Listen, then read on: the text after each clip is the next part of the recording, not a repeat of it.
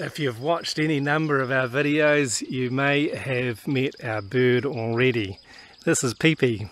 She's our pet pigeon who came to us via a nest that had been disturbed. We had a builder doing some work on the roof and he found a nest and she was sitting in there and he had to move it to be able to continue his work.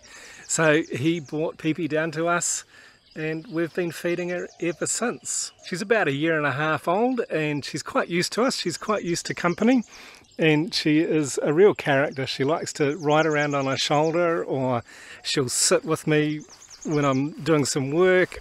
She'll try and get into my office when I'm doing some work. She tries to come in the house as much as possible, but I tend to shoo her outside. I don't want to have her inside because she poops everywhere. So she's quite comfortable outside, and even just as you can see I'm walking around, she's just sitting on my shoulder like she belongs there.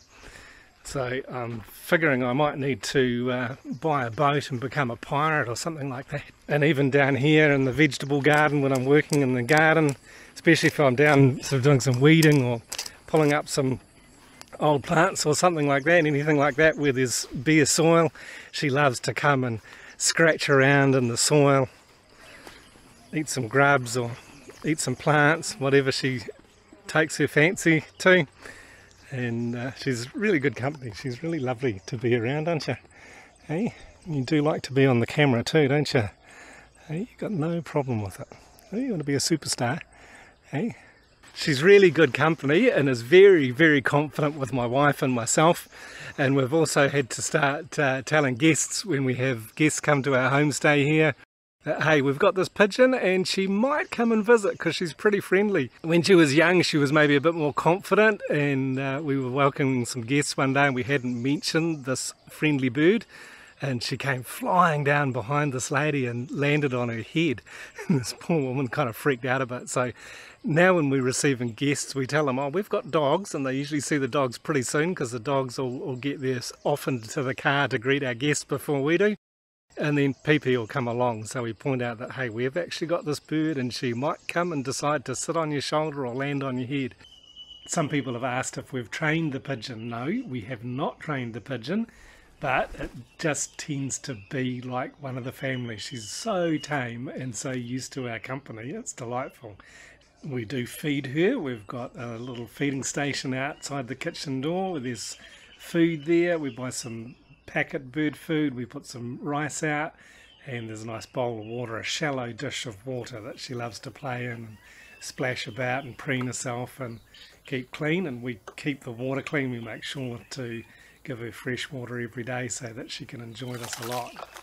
And of course she's not the only one that uses it. We've got a lot of other birds. They've discovered where the food is, where the water is, and so quite often when we come into the kitchen there's some other birds in there, some sparrows or some cardinal birds quite often.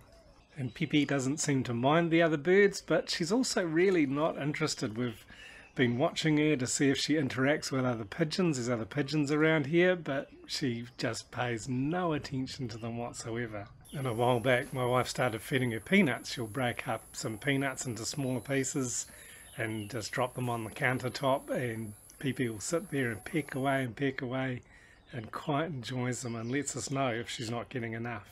And there's times where she does come into the house and she's really funny. She knows the spots to position herself that I can't reach her very easily. Sometimes I'll have to get a broom and shoo her down from the high places, but she knows where they are.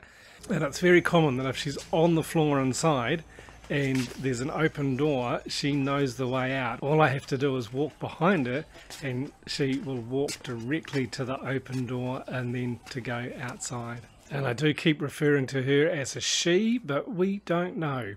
We did have a customer, a guest staying here at the homestay a while back who had experience with pigeons, and he said no, it's very difficult to tell whether it's a male or a female, but we're just not sure.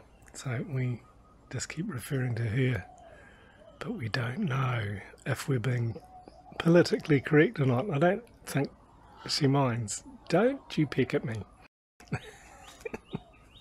Yeah, clean yourself, leave my moustache alone. So there we have it. There's the introduction to the bird, the little backstory with our beloved Pii Pii, who is just such a lovely part of our life here and just such an enjoyable character to have. We're quite privileged to have her living at our place and enjoying living here at Suansuk Homestay.